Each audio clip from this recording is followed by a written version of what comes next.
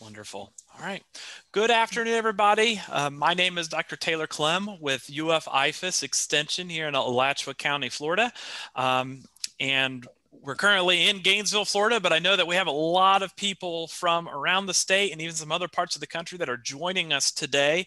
So I think it's important to note that as part of our Gardening for Butterflies program, that a lot of our recommendations are specific for Alachua County or this north central Florida area. But if you're in the state of Florida, or anywhere in the United States, feel free to reach out to your local county extension office that's associated with your land grant university, because they'll have additional resources to talk about gardening for butterflies for you. But as part of our program today, we have Kara Ward. She's one of Alachua County's Master Gardener volunteers, and she's going to take us through today's presentation. And feel free to put any of your questions in that Q&A box at the bottom of the screen. And Carol, feel free to take it over from here. Okay, Thank you very you. much. All right, thank you, and welcome everybody. I'm happy to participate in this online seminar series. Today I'm going to try to give some very general information about what you need to have a successful garden for butterflies. But as Taylor mentioned, I'm also going to go through some specifics for those of you that live in North and Central Florida as far as the plants go.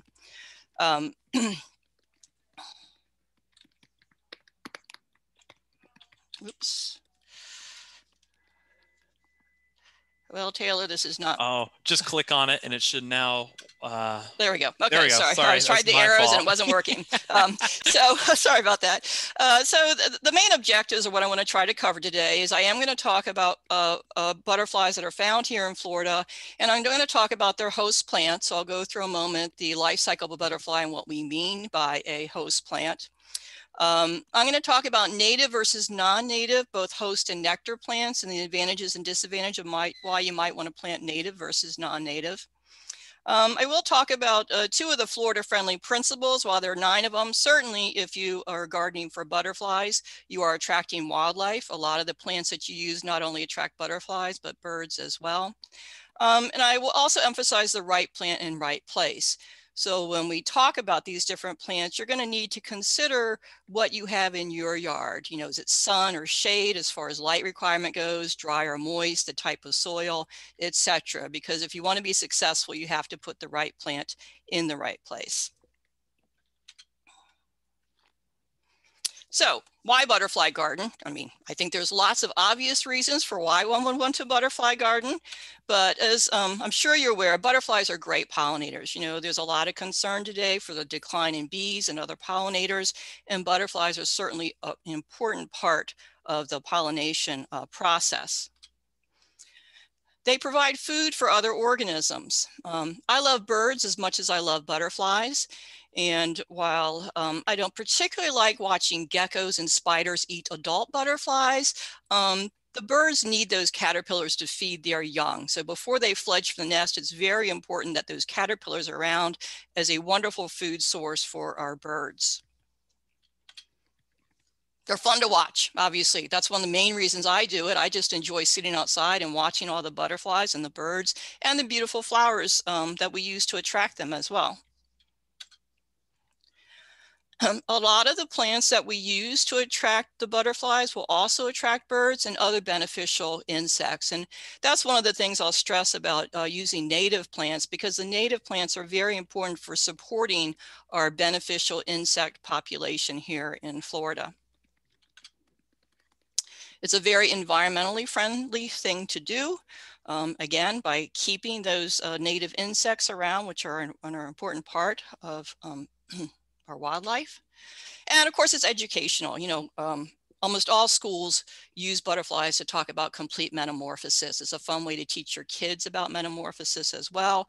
And most kids enjoy watching the 4 different stages of the butterfly life cycle. And the butterfly is an indicator species for environmental changes. Sorry, when I lived in Illinois, I participated in the Illinois Butterfly Monitoring Network. Because when there's loss of habitat, there's loss of butterflies, and it's a very easy way. A lot of citizen scientists can participate in different butterfly monitoring programs. Okay. To be able to understand why we plant the different plants that we do, I think we should go through the basics of the butterfly life cycle. And as I mentioned, butterflies undergo complete metamorphosis. So they go through 4 different life stages. The adult butterflies, of course, what we see and enjoy watching flying around and gathering nectar from our plants. But they are going to then lay their eggs on very specific plants, what are called the host plants. And so each butterfly has several host plants that they will use. The eggs usually are around for 3 days to about a week, and then they develop into the larvae, or what is more commonly known as the caterpillar. So the caterpillar is going to go through a number of different instar stages. They will grow a large amount during these several weeks before they then go on to develop into the chrysalis. And the chrysalis, you can often find they kind of like to hide them. They put them in protected areas, off of branches, off of eaves of roofs and such. They last for about 1 or 2 weeks before they then change into the adult butterfly, and then the life cycle starts all over again. So the nectar plants are very important for the adult butterflies, whereas the host plants are important for the developing caterpillar. So to be truly successful in butterfly garden, you really should ideally include both host plants and nectar plants. A lot of times it's best to have nectar plants first, see what butterflies you have around. Based on that, then if you want to add the host plants, you can get those butterflies to stay there for as long as possible and go through several different broods. Include native plants. And I'm going to go through later on some very specific examples of how using non-natives can actually be very harmful to some of these butterflies, especially, as I said, the host plants. Those are 2 of the most important things. Now, some people might want to include a water source. The picture that you're looking there is actually pipevine swallowtails that I saw while hiking in North Carolina a couple summers ago. And they're doing what is called puddling. And they get salt and minerals from the water that's found on the rocks or on sand. So there are ways that you can make a little water source where you can take like a pie tin and put sand on it and just have it get sprayed with water so that the butterflies can puddle. I think it should be clear we don't want to use pesticides. Obviously, pesticides are usually very general. If you're going to spray your plants with pesticides, you're going to kill all those caterpillars and butterflies. So I think that's a pretty obvious thing. Ideally, you should try to include plants that flower at different times of the year. So I included a link here to a reference, and I took a screenshot to show you that what I like about this reference is it shows you the time of year for some of the different plants and when they bloom. I personally do this I like to go to nurseries probably every month, look to see what's blooming at the nursery, decide if there's room to put it in my yard, so that I always have something flowering at one time of the year. Because in Florida, there are butterflies that can be found year round. Other ones are more limited to like March through October, but some of them are actually year round butterflies. And you want to include a mix of different flower colors, shapes, and sizes. Some butterflies prefer the tubular flowers like we see with the salvias. Some of them like more the composite flowers. Some butterflies have to land, and so it has to be a larger flower that they can sit on, whereas other butterflies can just flutter and feed at the same time. So variety is always nice.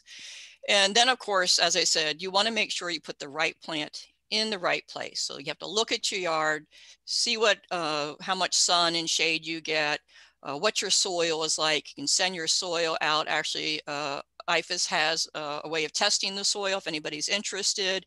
So you can determine if you have sand or clay, etc.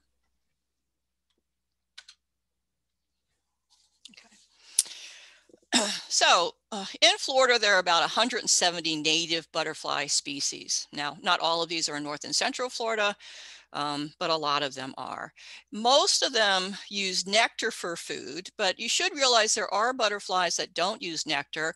Some of them use sap from trees, rotting fruit. If you've been to the Butterfly Museum at the UF Natural History Museum, or any butterfly garden, I'm sure you've seen where they put out trays that contain rotting fruit in it, bananas, etc.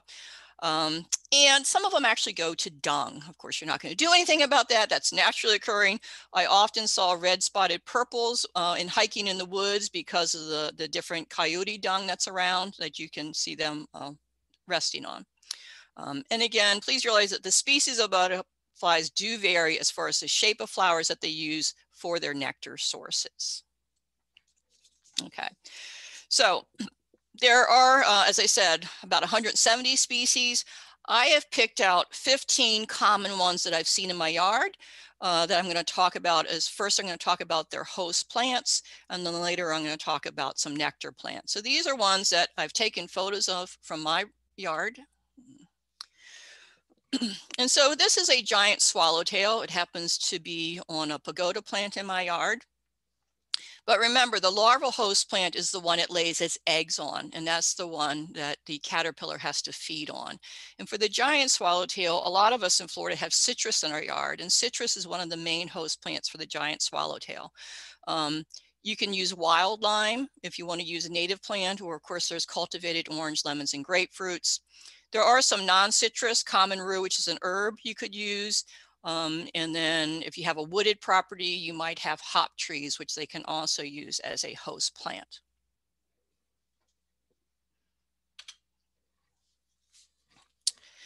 The black swallowtail is probably one of the easiest ones to have a host plant for because it uses a number of different herbs, okay?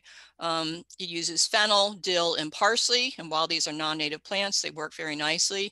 I always like to have an herb garden where I grow extra plants just so that the caterpillars can destroy it and I don't get upset that I don't have any more parsley in my yard.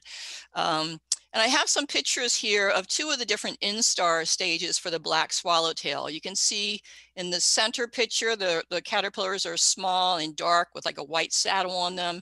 And then on the left-hand side, you see the larger one where it's getting close to where it's going to form its chrysalis to develop into an adult butterfly. And the black swallowtail, actually the adult that you're looking at is using my firebush as a nectar plant. So if you want to do a butterfly garden and an herb garden, that is also a possibility. Next, we have the Palamedes swallowtail. This is one that I've seen in abundance when I first moved to Florida 5 years ago, because I happened to move to a wooded property. And its host plants include a number of different trees, the red bay, the sweet bay, and the sassafras.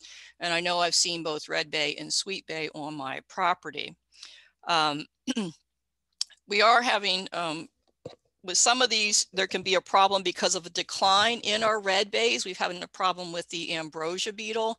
And so again, that's why we're concerned about a decline in these, but luckily there are some other host plants that they use. Next, we have the pipevine swallowtail. This is one in my yard that happens to be using a blackberry lily as its nectar source. The pipevines are in the genus Aristolochia, and there are several native species here in Florida, the Virginia snakeroot, the Dutchman's pipe, and the woolly Dutchman's pipe. Now, I have to say, when I first moved down here, at the time, I grew the calico flower, or A. elegans. Since then, it has been listed, first of all, as an invasive plant, so that's one of the problems with it. I have since ripped that out, and I now am growing the woolly Dutchman's pipe. But there's another problem, not just that it can be invasive, but the fact that the butterfly will lay its eggs on it and the caterpillars will feed on it. But a lot of the caterpillars will basically starve and not go on to develop into the full adult butterfly.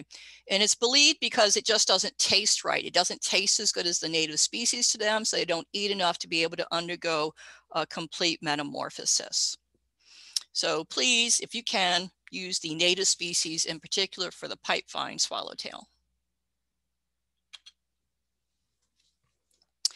Then we have the spicebush swallowtail, which gets its name because one of its larval host plants is the actual spice bush.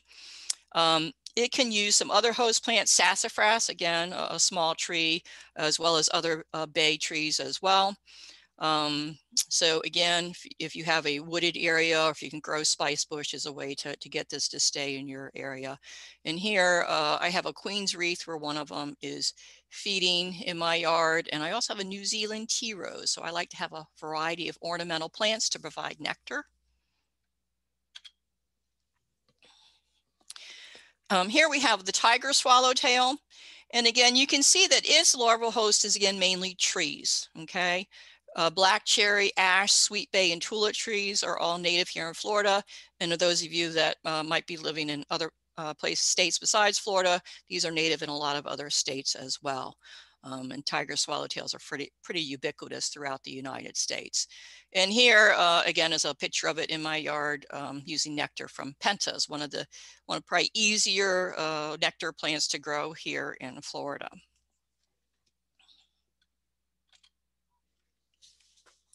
One of my favorites is the zebra swallowtail. I do see it in my yard. I have to say that I've tried to grow the pawpaw, which is a small tree or large bush. I, for whatever reason, have not been successful at growing this. I can try again, but nonetheless, there must be some around because it is native, and I certainly do see zebra swallowtails flying around in my yard as well. Almost everybody is familiar with the monarch butterfly. Again, a lot of schools use the monarch as a way to demonstrate complete metamorphosis. These were pictures from my yard. You can see the chrysalis in different stages. The green stage there is an earlier stage. The dark stage to the right of that is right before it emerged into the butterfly that you can see there. So that was hanging on the eave of my house. And then they like milkweeds, and you can see one of the caterpillars there. And then the butterfly itself is on a Mexican flame vine. So there are a number of different native milkweeds to Florida. There's the swamp milkweed, the white swamp milkweed, and of course there's butterfly weed. And I highly encourage you to try to grow these plants. Once again, when I first moved here, one of the first plants I put in my yard was the Mexican or tropical milkweed, right? It grows really well. It grows a little too well. And the problem is it doesn't die back in the winter here. So if you do have it, I recommend you do cut it back because there's a real problem with the monarch butterfly and a particular protozoan parasite called OE for short, or Ophriocistus electroscura. This affects the butterfly depending on how heavily it's infected. So if there are a few parasites living on this butterfly, it's fine. But if it keeps feeding off of an infected plant, which is what often happens with the tropical milkweed, the spores of this protozoa come out onto the leaves, and then they lay their eggs, and then the caterpillars will eat those spores, and they can develop a very heavy load. And if they do, first of all, a lot of them won't even fully develop into the adult butterfly, or they'll be deformed.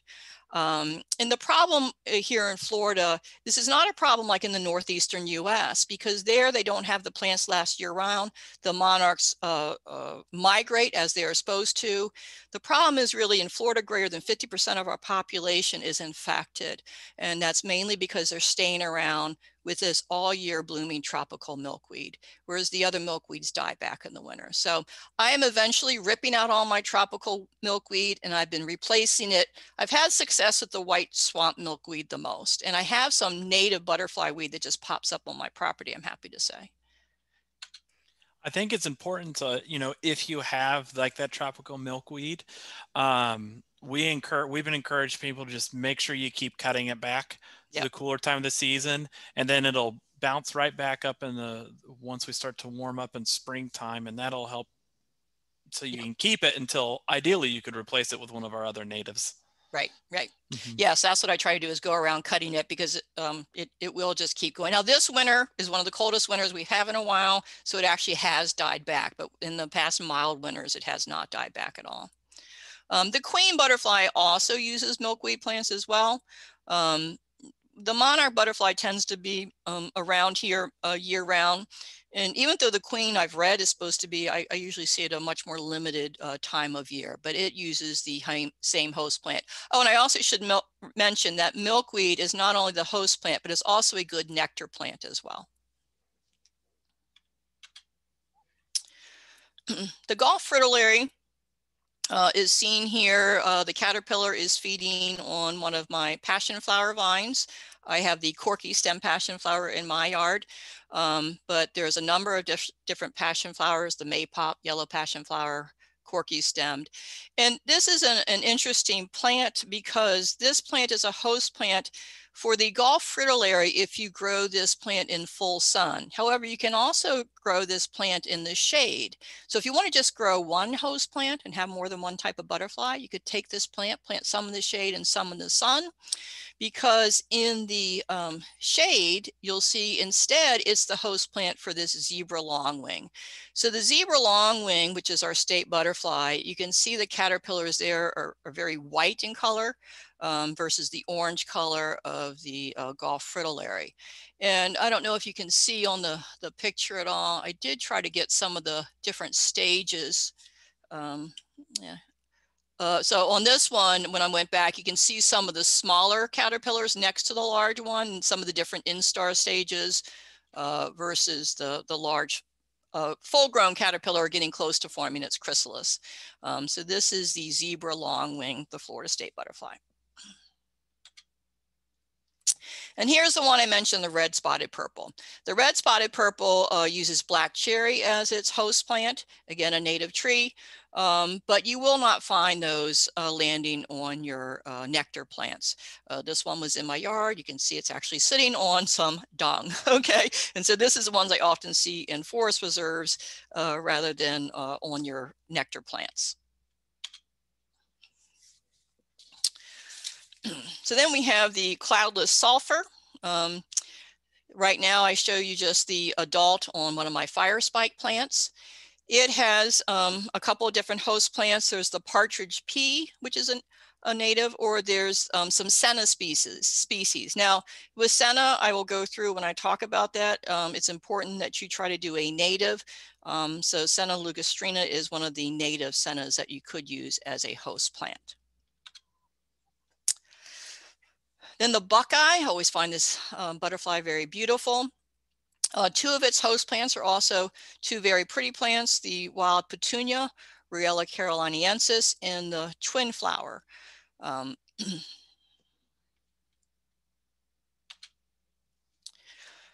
the white peacock, I have often seen this if you've ever gone out to Sweetwater. I assume because it's Sweetwater, it has the water hyssop. Now in my yard, I do grow some turkey tangle fog fruit. Now a lot of people consider this a weed, and it is rather weedy looking. It has some very small white flowers. I'll show it in a later slide. But it is a host plant, and so I basically use it as a ground cover, as you'll see in my butterfly garden. So that is my 15 butterflies. So I'll first start talking about some of the host plants, and then we'll get into the nectar plants. So again, the non-native host plant, which is a fine one to grow, are your herbs. And those are your parsley, dill, and fennel. Remember, those are good for the black swallowtail. Now, Christmas senna is another one. And Christmas senna is a nice native plant, and it's Senna bicapsularis. But I do want to give you a little bit of warning. This is a picture. I love this plant because it's one of those that blooms in the wintertime. At Christmas time, winter, you'll see all these bright yellow flowers, and the cloudless sulfurs love this plant. It grows in full suns, rather small bush type tree. But there are a lot of invasive senna species.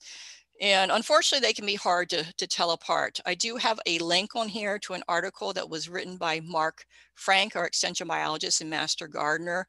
And he tells you how to distinguish between the Senna bicapsularis and the invasive Senna pendulum. And it's not that easy to do, but you can do it. You can count the number of leaflets. It's 3 leaflets versus 4 to 7. So there are ways to tell this apart.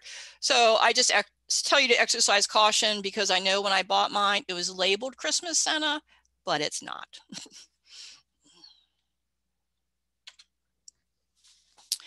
Again, I'm briefly going to mention trees because I think most people are more interested in flower gardens here. But if you do want to plant some trees, or you can check trees on your property to make sure you might have these and leave them there. Black cherry is a great native tree for both the tiger swallowtail and the red spotted purple. Again, I mentioned the red bay for the palamedes and spice bush, and the pawpaw for the zebra. So again, there are a lot of different trees that you could have in your yard that can act as a host plant. But most of you, I think, are interested in the herbaceous plants, right? What are some of the pretty flowers that you can put in your yard, either as host plants or as nectar plants. And so the host herbaceous plants that are native that I'm going to talk about are listed here. And I'm going to go through each one. So the twin flower, it's a pretty little plant. You can use it as a ground cover because it's only about 1 foot tall. It flowers, as I said there, in the spring to summertime. It's quite versatile as far as the amount of sun that it likes. And it's the host plant for the common buckeye. So this is a pretty little plant that you can have in your yard if you want to keep buckeyes around year round. Okay. And a lot of people in Florida here grow your passion flowers because passion flowers are beautiful in and of themselves. And again, the caterpillars will eat the leaves on it. It does tend to die back in the winter, especially this year, but it can bloom for a large part of the year. And as I mentioned before, this is a host for 2 different butterflies, the Gulf fritillary and the zebra longwing, depending on if you plant it in full sun versus partial shade. So this is the turkey tangle fog fruit. Again, it's not a very pretty looking plant. It has some rather insignificant small white flowers, but it is a good nectar source, as well as being the host plant for the white peacock and another butterfly I didn't talk about, the Phaon crescent. So you can see I have it with my mulch, and I have a butterfly garden. I also just have plants throughout the yard, but in that garden, I use it as a ground cover. You do have to watch it because it will spread, but it's pretty easy. Its roots are pretty shallow. I just go and rip it up wherever it starts growing where I don't want. But if you're going to grow it, you do have to do some maintenance. I'll just warn you, you'll have to do some maintenance if you have this growing. You often see it in parking lots and gas stations. So again, it's a very weedy type of plant. So then we have our Asclepias, which are the different types of milkweeds. This is your swamp milkweed, again, the host for both the monarch and the queen butterfly. We had a lot of swamp milkweed in Illinois. I can't say I've had as much success growing it here in Florida. But again, it does like a very moist environment. I think that's why I live a pretty dry, sandy environment. So I don't think it's ideal for growing the swamp milkweed. But if you have a wet area of your yard, it'd be a great plant to try to grow. And again, it's both the host plant as well as a nice nectar source.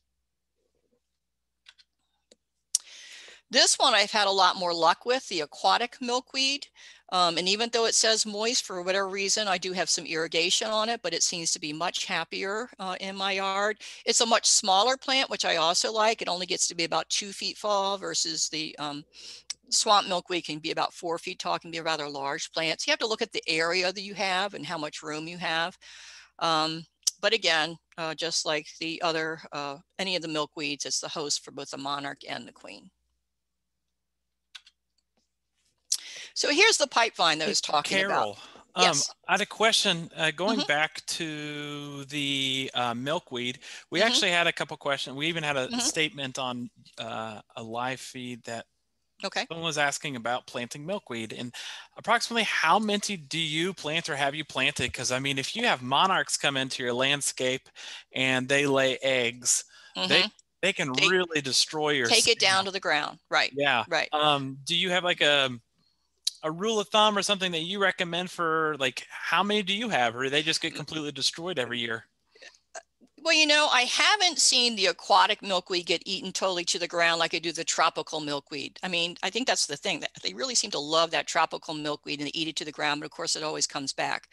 I basically have dealt with it by having it in different parts of my yard. So I don't have it all in one area. And I have not had the aquatic milkweed getting eaten all the way down.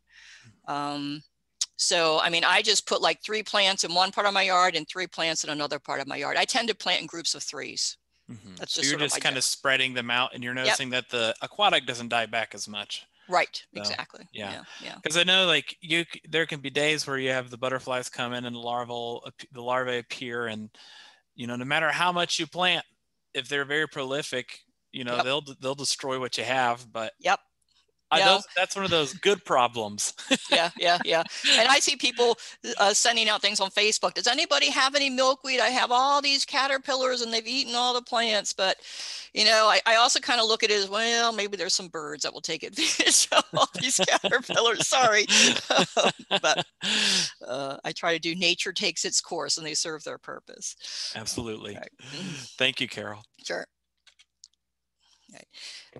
So again, here's the pipe vine. Now, the calico flower, the one I told you was the invasive one, has a gorgeous flower. This is a rather not real noticeable flower. You have to look for it. But it's a nice twining vine. You can see it's on chicken wire because I have it growing all over my chicken coop area. It's perfect. It provides shade for my chickens. It goes up the wire. And then I constantly get pipe vine swallowtails. And so while it may be not the most beautiful plant, it's a lovely plant to have if you want to have those pretty pipe vines. Wild petunia is in the Ruellia genus, Ruellia caroliniensis. It's a small wildflower, only gets a couple feet tall.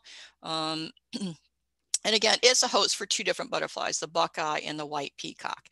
And I just mentioned, because most people are more familiar with the Ruellia simplex or your Mexican petunia, okay? Please don't use this plant. It is invasive here in Florida.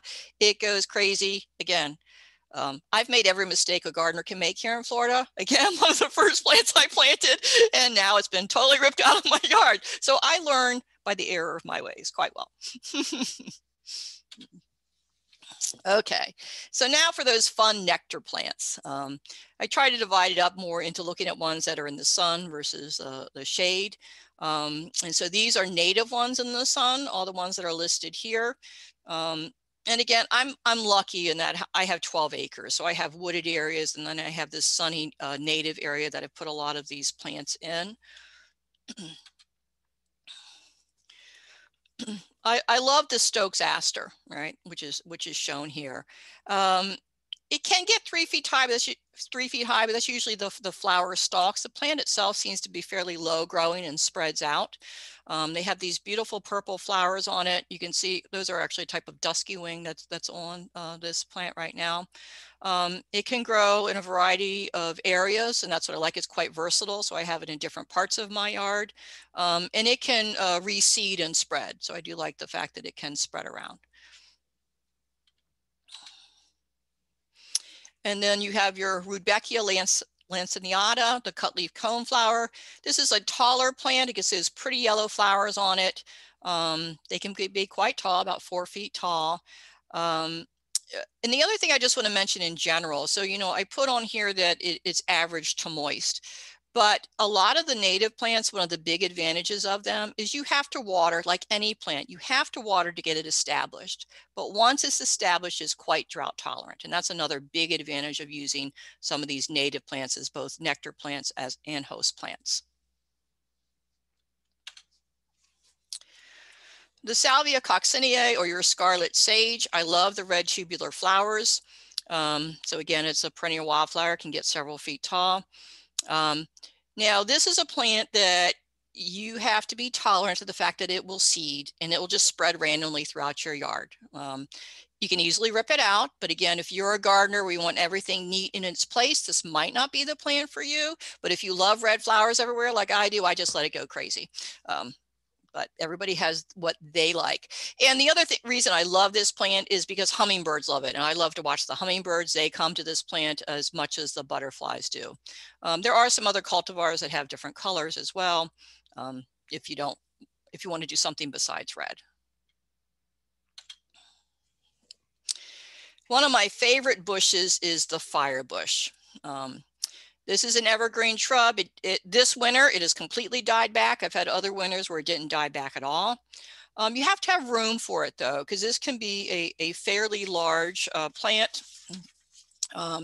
It can be anywhere from 5 to 20 feet high and 5 to 8 feet wide. So it can get quite big, but it takes a lot of pruning, so you can control it as well. It has the nice tubular flowers.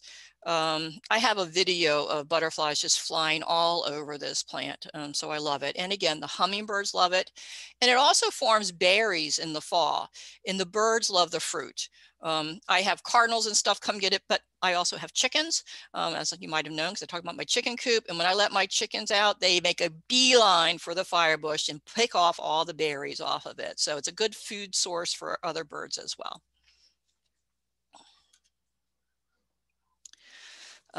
Your purple cone flower, your Echinacea purpurea, it's a beautiful looking flower. Again, it's a perennial that's a couple of feet tall.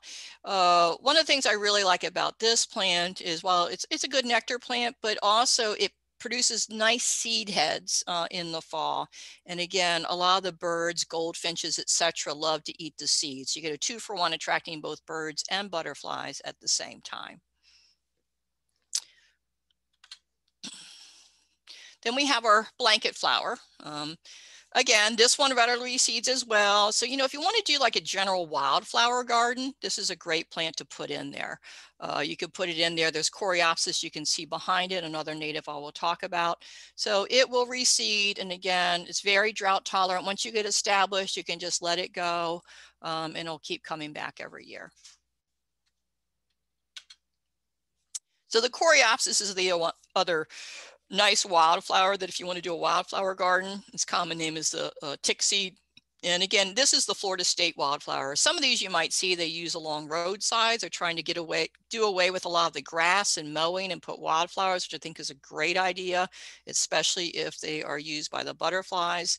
And so it has a pretty yellow flowers. Some of them have some orange in it as well. And then you have your different sunflowers. So there's a variety of them. They're all in the Helianthus genus. There are many species that are actually native to Florida. This one is the narrow leaf sunflower they have in my yard. And this is, again, many, many butterflies I didn't talk about. This is a type of dusky wing, Horace's dusky wing, that is found on the sunflowers in my yard.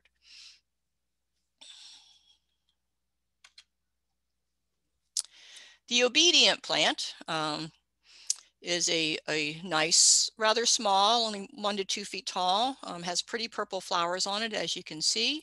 And again, it blooms in the fall. So again, to think about flowers at different times of the year, not just summer and spring. Again, once it's established, extremely drought tolerant. And again, hummingbirds love those flowers as well. Hummingbirds like a lot of the different tubular flowers that they're going to go to.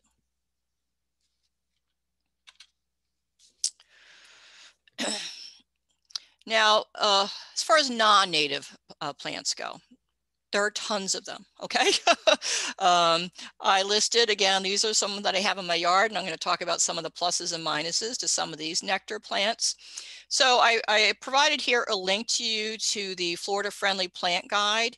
And I put there on the right-hand side that's just a screenshot of what you can find out about different plants in this guide. And what I like about it is, first of all, it tells you whether it grows in North or Central Florida. It tells you what pH. So if you get your soil test, it tells you pH. It tells you about how much water it needs, how much sun it needs, and of course, whether it attracts butterflies or birds with those different icons that they put down there. So, it's kind of fun to sort of flip through it and look for plants that have the butterfly or the bird, or both if you want, and to find out general information. I'm looking for plants that are full sun, and you can easily just go through and pick out some plants there. If you have room, I really love the different abelias. Again, there are lots and lots of different cultivars. I believe this is the Rose Canyon one that I have in my yard. But they can get big. They're shrubs about 6 feet. If you ever go to Kanapaha in their butterfly garden, or actually it's in their hummingbird garden, they have a lot of abelias. So again, hummingbirds as well. So again, it tends to flower sort of late summer, early fall. And it's just, I just love the flowers on it, and it tends to get covered in both butterflies and hummingbirds as well. One of my favorite salvias, and I think it's just because I'm attracted to that pretty blue color, is the Brazilian sage. Again, you have to have room. It tends to spread out, it gets fairly wide. Tends to be, mine's probably 4 feet wide and as tall as it is wide. But again, it has those nice blue tubular flowers in it. And I will say that, and something I should mention with some of these, like this one, deadheading is really important. So again, if you don't mind deadheading, this thing will just keep blooming and blooming and blooming. If you don't deadhead, you're not going to get as many flowers. So again, you have to know what type of gardening you like to do. If you like to go out with your clippers and deadhead, this is a good plant for you. Another one of the salvias, hot lip salvia. This is a much smaller plant, so I have it in my smaller courtyard. You know, it supposedly can get 4 feet. Mine's never gotten that big. And it can keep flowering throughout the year until we get a frost. Obviously, it's done now. And I do have this with irrigation on it, you know, and so that's what I have different parts of my yard. Ones that I know need water, I put them in my courtyard area with set irrigation. Others in the native area, I don't worry about that. Another salvia, I love salvias, is the Mexican bush sage. And again, it gets these tall sort of purplish flowers, these long stalks of flowers on them. And it tends to bloom more late summer and into the fall. And Carol, again, it also does well with deadheading. Sorry. Yeah, you mentioned deadheading. Can you briefly explain deadheading? Briefly? Okay. Well, once you see the flowers have died on that stalk, I take my little sharp clippers and I just clip it right at the base of the dead flower, right? And then it'll get new buds and it'll flower again, right? So it's a fun thing to do if you really want to keep it blooming as long as possible. Thank you. Mm-hmm. Now this plant, some people hate it, some people love it. I'm one of those people that love it. Clerodendron paniculata, or the pagoda plant. Now the reason why people hate it is because, again, it can spread. It can spread by suckers. It can spread all over the place. I have it behind a little pond, so it doesn't spread anywhere. It stays contained right where I have it, right? So I don't have an issue with that. I know other people can get frustrated with that. But I mean, again, I always see it get covered with these giant swallowtails. A lot of the bigger butterflies love the big flowers of the pagoda plant. And that's why it's one of my favorites. But you definitely would have put it in an area of your yard that you can contain its suckering ability to really spread. And that's why people feel the same way about the Mexican flame vine. Okay, the Mexican flame vine, you know, I have it go up a trellis. It obviously is a vine. It can send out long runners though. I just direct them up my trellis, and if they decide they're going to go somewhere else, I cut them off. You have to be kind of merciless on controlling this plant because it can really spread out long tendrils. But again, it gets covered with golf fritillaries in particular. They seem to really love this plant. And so as long as and this winter it died back. I think in the past, I've also learned in Florida, you do want to cut things back, and I wasn't doing that. When I first moved here, I was just so excited about all the flowers and letting them keep growing. Now I've learned that a lot of them, they really do benefit that after you see them dying back, you usually cut them back at the end of winter, not too early. You don't want to cut them off back too early. So it's a good nectar plant for a number of butterflies. And I also see the zebra longwing on this a lot. Pentas are probably one of the easiest grows. If you're a beginning gardener, this is a great plant to start with. It has lots of nectar, attracts lots of different butterflies. It flowers for a large part of the year, and it also comes in a variety of colors. So, you know, you can get red, white, pink, different types of pentas, or the Egyptian star flower. And I also do see hummingbirds come to this as well. So if you can only pick one flowering plant, you want a relatively small, I mean, they can vary in size, but there are ones that are 2 feet. Some of them can go up to 4 feet, but you can find one probably to fit into your space. But they do like full sun. That is a limitation. They do like full sun. Now the Stachytarfeta are the different types of porterweeds or snake weeds. Once again, I started out with the non-natives, okay? So I started out by growing the Canyonensis, which is the purplish one there on the right, and I've also done the Metabolus, the red one. I now have added the native to my garden, the Jamaicensis. It's a little bit smaller, much more controlled plant, so it's that small, more blue and white flower that you see there on the left. I mean, I love the porterweeds, but they can spread like crazy. Okay, so I have spent a lot of time ripping out baby porterweeds that are showing up in areas that I don't want them. You know, there is an invasive plant list for Florida. I believe they've listed as a caution as not considered invasive, but anytime you see that, you know that it might be over time, it can become invasive. So it sort of convinced me over time to keep switching more to doing natives as much as possible. But I love butterfly bush. It's not a native, right? But it's a beautiful plant.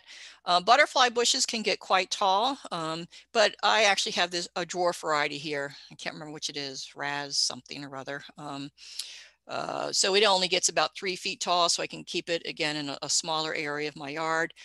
You can have so many choices of the colors of flowers that you want on the butterfly bush, which is one of the reasons I really like it. Again, once it's established, it's drought tolerant, and the hummingbirds love it as well as the butterflies.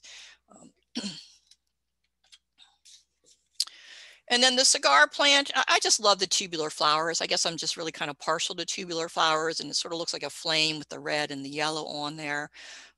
It can flower for a large part of the year. So, you know, it's another nectar plant that I enjoy having in my yard. Another type of Kupfia is the Mexican heather. This is a much lower growing plant. It tends to be more as a ground cover. It can spread out. Most of them are sort of this purple lavender color. They do make a white variety as well. But it can bloom pretty much year round, which is one of the reasons why I like to keep it in my yard. I like to have a few plants that try to stay in bloom for almost all of the year. And it's versatile as far as sun and shade, so I can put it in different parts of my yard. Now, what about nectar plants if you mainly have shade or part sun? So 3 of them that are listed here are the sweet spire, the farfugum, and the red fire spike. Again, I have all 3 of these. The sweet spire, Virginia sweet spire, produces these yellow flowers in the spring, right? And it's nice to have something for a lot of newly emerging butterflies in the spring to have a nectar source. You know, it's a type of bush. It can sort of spread out quite a bit over time.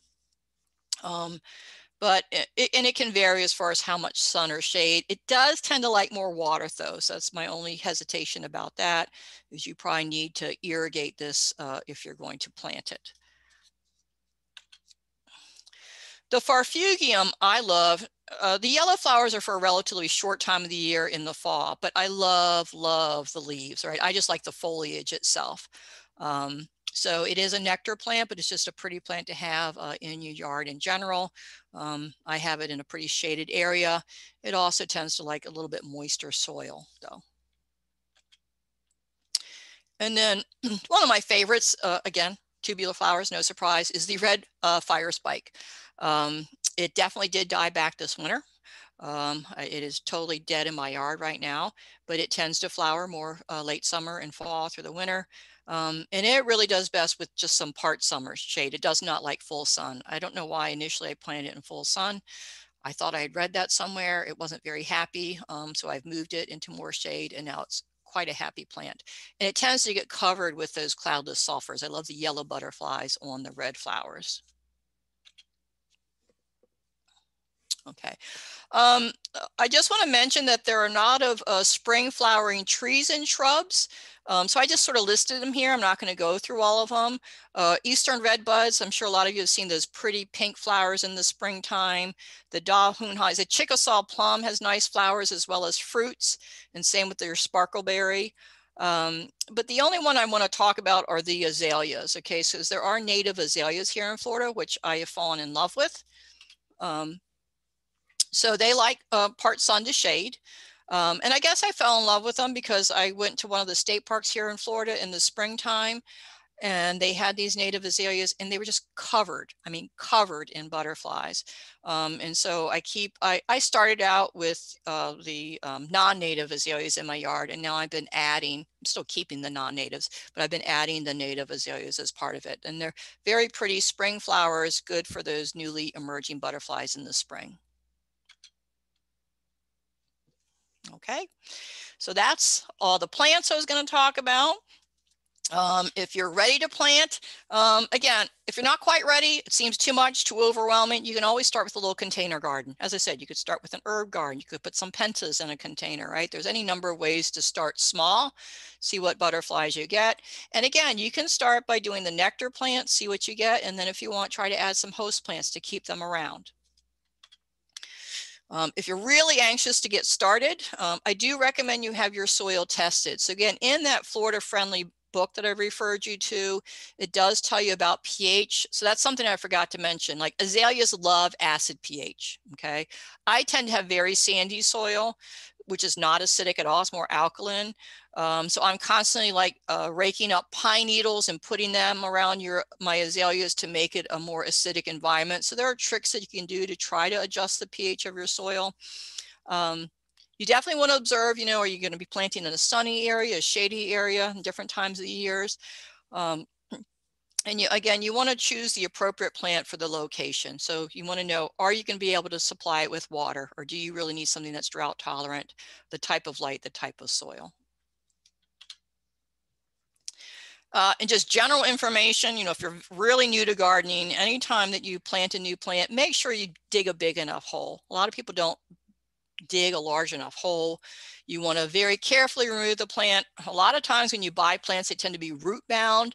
I cringe every time I do it, but I finally do it, that, you know, if you see roots circling around the bottom of the plant, that's not good for the plant. You want to actually cut those off. You can use scissors or shears to remove those circular roots.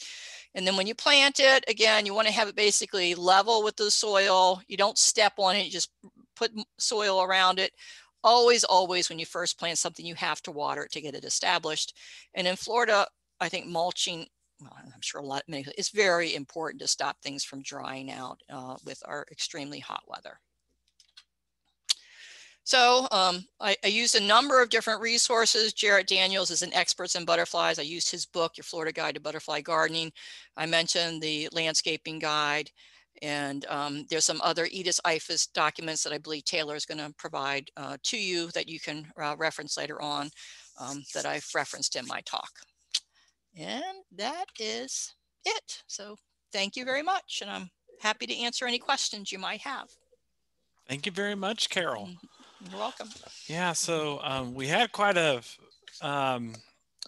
few questions come in through the presentation. I know Christy and Cindy have been doing very well keeping up with those, but there's still some that kind of popped up, and some of them I think would be interesting to talk about. One that I see currently is someone mentioned that they live in an HOA, and that HOA is doing pest control.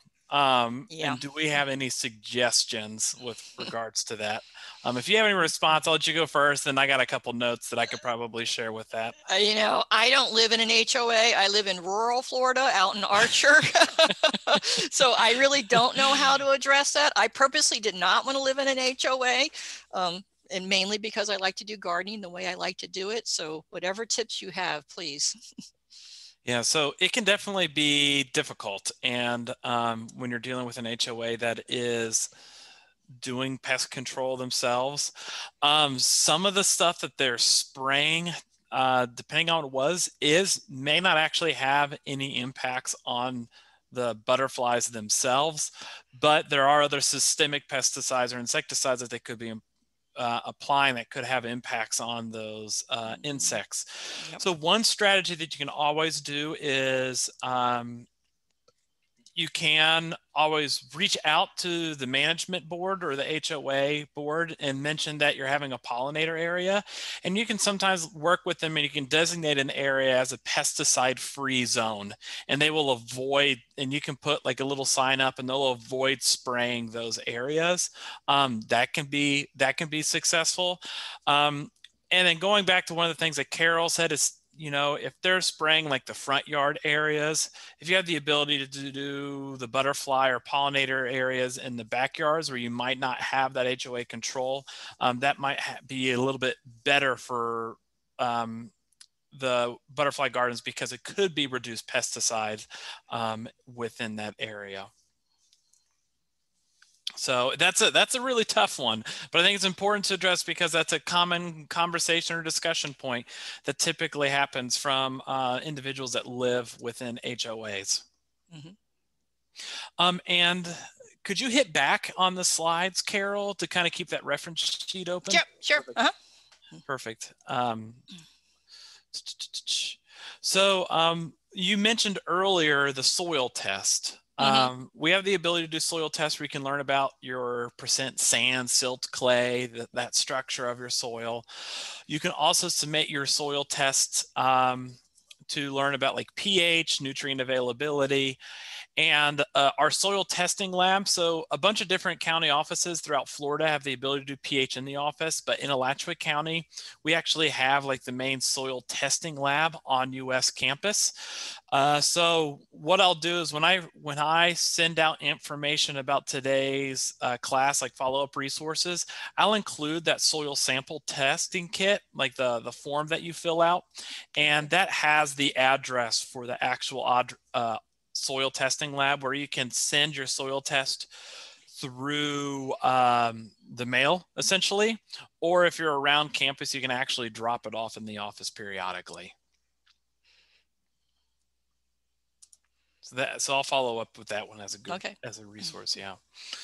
So and some of the resources, I know some people came from South Florida. I saw some questions about that. The IFAS publication that we're going to share about butterfly gardening it talks all about different plants, hosts, and nectar plants throughout the entire state, not just North and Central, but it'll give a lot of South Florida examples that we do not cover. Yeah, the Florida Friendly Guide too. They list whether it's North Central or South Florida. Yep. Yeah, the Florida Friendly Guide is a great resource. And I think all the apps are going to be free soon too. That they have with the Florida Friendly Landscaping Program. So let's see. Do you do any soil amendments, Carol? Like, do you all compost and do you bring that into your garden? Yeah, we again, having chickens, we certainly use the chicken manure and mix and make compost. I'm always collecting pine needles and oak leaves. You know, I heard about your oak leaf tea for citrus greening, so we're looking into doing something like that as well. But yeah, we definitely amend. You know, I do buy compost, but we also make compost, and of course I'm big on mulching. You know, we mulch a lot of areas, not only for the moisture, but to try to do weed control as well. So yes, and like, you know, blueberries we didn't talk about, but the sparkleberry and some of those others, you know, sometimes you have to add acidifiers to it. Yeah, and because I think with our really sandy soils, it's great that you can amend our sandy soils with some compost or other materials like that, because that can help with nutrient availability, soil moisture retention, and it can help make your garden be a little bit more successful if you have a very sandy soil. Which we clearly do. Yes. So, all right. What other questions that we have? Do you use plumbago as a nectar source? I don't know if plumbago is a you know, I have it in my garden, and I do believe I've seen butterflies on it. You know, I didn't list that one, but I certainly do grow it. So yes, it is. It is a nectar plant. So yeah, they're really good. They are tough plants. I like them, and I think they're pretty much. I mean, they're blooming year round. Yep. So and you can get. I tend to find them more beneficial for bees than for butterflies. I have more bee activity on the few that I have. So it's still beneficial, and they're pretty. Yeah, they're very pretty. And you can get blue or white. I have both. So we tossed some of the questions I saw is like a lot of the, you know, the plants that we showed in here, a lot of them were just primarily full sun, but I know some of them do like that part shade or a little deeper shade. Do you have any specific recommendations, Carol, for those shadier areas that might be nice to bring in some pollinators plants? Well, again, I love the fire spike. That's one of my favorite pollinator plants that I have in a shady area. I also have the passion vine growing in shade as well as in sun. And again, I have, because my lot is wooded, you know, I do a lot of things on the edges. So like the twin flower I have growing along the edge, which is partial shade, you know, so a lot of them can take the partial shade. It's not full shade, but I sort of put it on the border of the wooded area around my lot.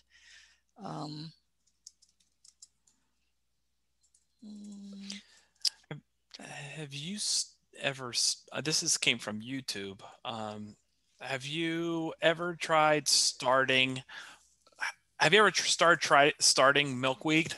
Or do you just do it from I like did. propagations? Did you do it from And seed or like cuttings? I had no luck with seeds. Yeah. I tried it. It was not successful. I have a greenhouse and everything, and I could not get it to germinate. So I buy the plants. I go to a lot of the native plant nurseries now to get the swamp milkweed or the white swamp milkweed.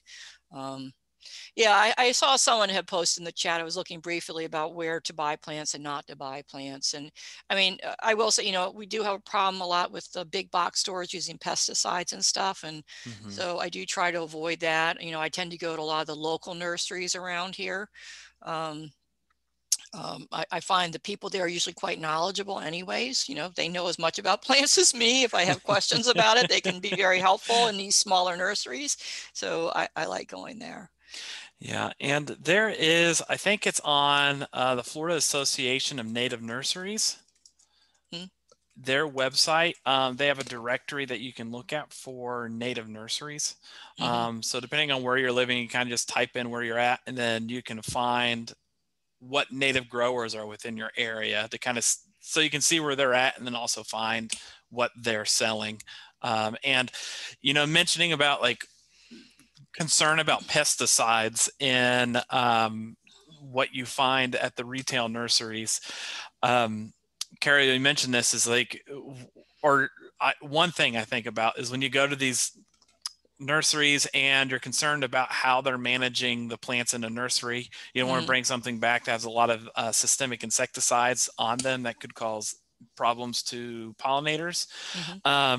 One good indicator actually is aphids. Oh, So I never thought about that. if you go and you look in the milkweed, like if they have milkweed on the property and there's aphids on them, more than likely they haven't been sprayed with insecticides. So you can easily just kill them all by just smashing them, or just a light application of using like insecticidal soaps before putting them in your landscape, and that can control the aphid problem, but also could be an indicator that they haven't been sprayed with insecticides. And of course, if you live in the Gainesville area, you know, the Natural History Museum sells butterfly plants every weekend for a limited part of the year. It hasn't started yet this year, but it's a great source to get a lot of these butterfly plants. Absolutely. Absolutely. Let's see. Let me open up the review the slides. Someone asked about the butterfly life cycle. Oh, okay. Yeah. That's from the very beginning. But the very beginning. So like what is so one thing just popped up that I see about insecticidal soap, but it did not work. I'd be careful using homemade insecticidal soaps, because the soap that is typically used within, say, like our Dawn dish soap might actually have high levels of salt or sodium within them, and that can be more problematic to your plants than the insects themselves. So I recommend buying specifically formulated insecticidal soap, because it's going to be using a soap that is safe specifically for your plants, whereas like your typical just house dish soap will not be effective. So I'm not sure, someone asked about reviewing this. I guess I can just briefly go over it, and if another question pops up, they can ask. But the main thing is that the adult butterfly typically only lasts for a few weeks. I mean, they do vary with the specific butterfly. They're the ones that are flying around and going to your nectar plants, but they have to land on the host plant to lay the eggs on it or very near it. The eggs take usually anywhere from 3 to 7 days to develop into the larvae. And the larvae, again, or the caterpillars, they go through a number of different instar stages. And so this can last like 3 to 5 weeks, all right, where they go through the different stages. And I was going to mention that. So if you do grow like parsley and dill and stuff, you do want to look before you're going to eat it to make sure you don't have those little instar stages, because they can be quite small when they're first starting out. And then the caterpillars metamorphose into the chrysalis, which typically lasts 1 to 2 weeks, depending on the particular butterfly. And then it emerges into the adult. And the adult, you know, it has to dry its wings for a couple hours typically before it can start flying again. If you've ever seen them release butterflies at the butterfly garden, you've probably have witnessed that before. And you can watch them dry their wings. Yes. Yep. Yeah. Yep. Like, I and they have loved it all when the they were windows outside my kitchen window. I mean, I was just sitting there washing dishes and watching the butterfly emerge over time. It was very fun to watch. And then I have to stop my dogs from trying to eat them while their wings are drying. Yeah, absolutely. Let me see what other questions, please, because we're getting a bunch of things come in. If you have any questions, please put them in the Q&A. It's easier and for us. Someone asked about my name. The last name's Ward. It was on the first slide, I swear. There's my name. There we go. I'll add it to the tag. Okay. Yeah, there we go. What happens to butterflies in winter? Well, I mean, some of them can overwinter, but a lot of them die or they migrate. I mean, and some of them can overwinter in the chrysalis stage too. So it varies what butterfly and where you live as to how they overwinter.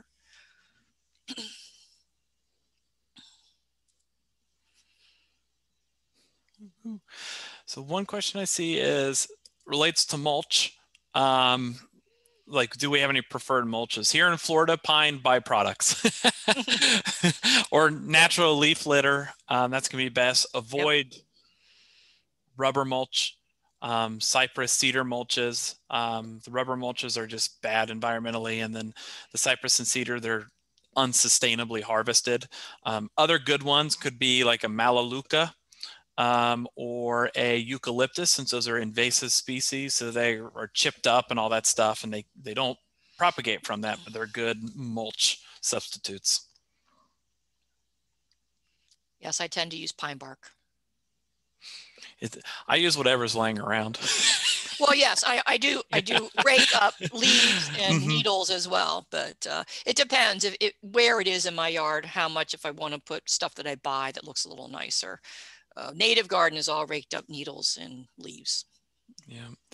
So here's one. I learned about this recently, and I found that it was actually quite interesting. Someone put a question that said, I realize this is a little off subject, but my monarchs will chase off others out of the backyard. Is that normal? Yes. We've actually learned that a recent study, I wonder if I can find the link, but a recent study we found that they actually can be pretty aggressive over the host's plants. So they can chase off other monarchs. This is something I've learned within the past few weeks. Yeah, which I was like, oh, wow. You think of butterfly being nice and gentle, but actually unbelievably defensive. So I'll see if I can find that link to that research, but it's just kind of a cool thing to learn that they can be rather defensive over their plants. I've certainly seen that with birds, but I'll have to observe my monarchs more closely. Should we cut down pentas? No.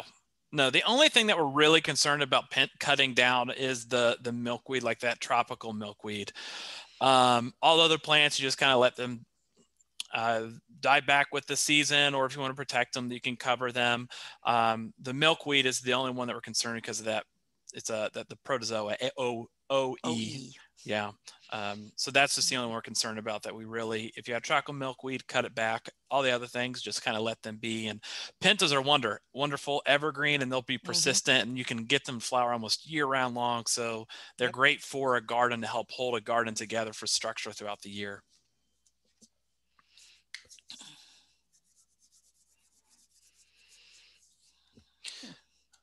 Shoo, questions are coming in quicker than we can answer them.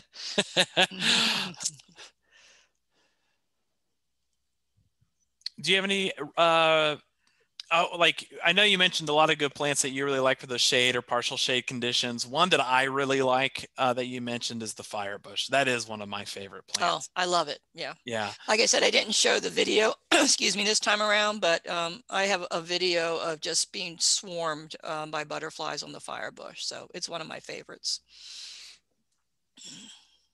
Yeah. You know, like we have the cultivars, the lime sizzler. It's the dwarf Yes, we have variety. one too. Yeah. Yeah. Do you notice that does it attract pollinators just as well I as the have native? not seen it as much as the native one. You know, I'm That's what I trying it. heard. I put Yeah. one, but I have yet to really see the butterflies be attracted to it. Yeah.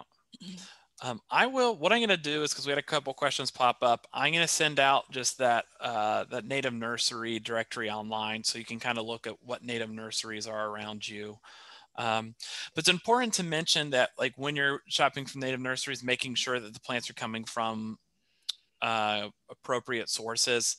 Usually native nurseries, it's not that big of a deal, but we have a lot of plants that are native plants that are commercially, what we call commercially exploited plants, that they're harvested from native communities in order to be sold commercially. And that has a huge impact on the essential native ecosystems. So just making sure that the native plants that you're getting are coming from a reliable source will be very important, especially if you start thinking about, you know, what native plants you want to use for your butterfly garden.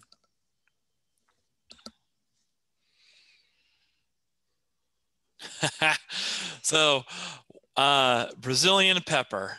So yes, it's an unbelievably invasive species, and it does attract butterflies very, very well.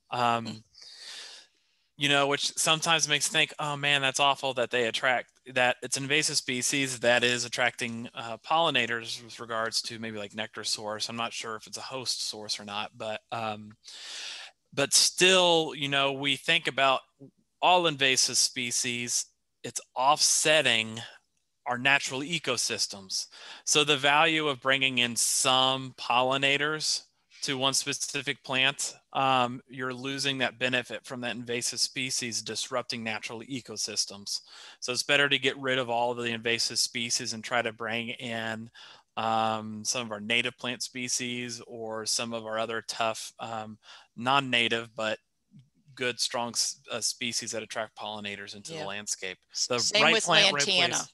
Yes. That was the other one of the other mistakes I made. You know, I put in a lantana, then I took the Master Gardener program and had to rip it out. So, but it was covered in butterflies, and that's just it. I mean, it's a beautiful plant for butterflies, but it is invasive here in Florida. Mm-hmm.